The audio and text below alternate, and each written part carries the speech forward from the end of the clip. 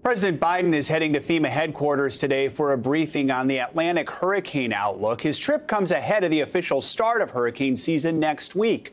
NBCNews.com senior White House reporter Shannon Pettypiece joins us now. So, Shannon, I want to start with another agenda item for President Biden. He's still pushing his massive infrastructure package, but reducing it from just over $2.2 trillion to around $1.7 trillion. So he cut about half $1 trillion from his plan. How are Republicans responding to that offer?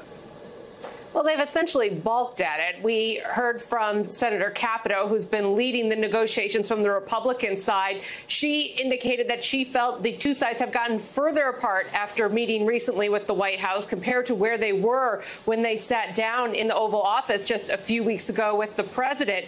The two sides essentially are looking at this from very different perspectives. Republicans clearly see this as a straightforward bricks and mortars infrastructure bill, more like a very big highway bill, while the White House, based on this counteroffer, continues to see this as something much broader. Their counteroffer continues to include hundreds of billions of dollars for things like elder care, for example.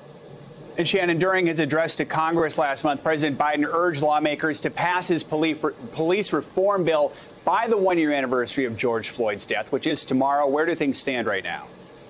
Well, that was always an aggressive timeline from the start. Negotiators in Congress say they are still going back and forth, that they do feel like they are making progress. But the White House does want to do something to mark this milestone, this anniversary, and they will be bringing the Floyd family to the White House to meet with the president. There was discussion about bringing congressional leaders, but concern that that could upset this delicate balance of negotiations currently going on in Congress. So hopeful, the White House says, that some progress will be made in Congress on some legislation on police reform. All right, Shannon, thank you so much. Hey, NBC News viewers, thanks for checking out our YouTube channel. Subscribe by clicking on that button down here and click on any of the videos over here to watch the latest interviews, show highlights, and digital exclusives. Thanks for watching.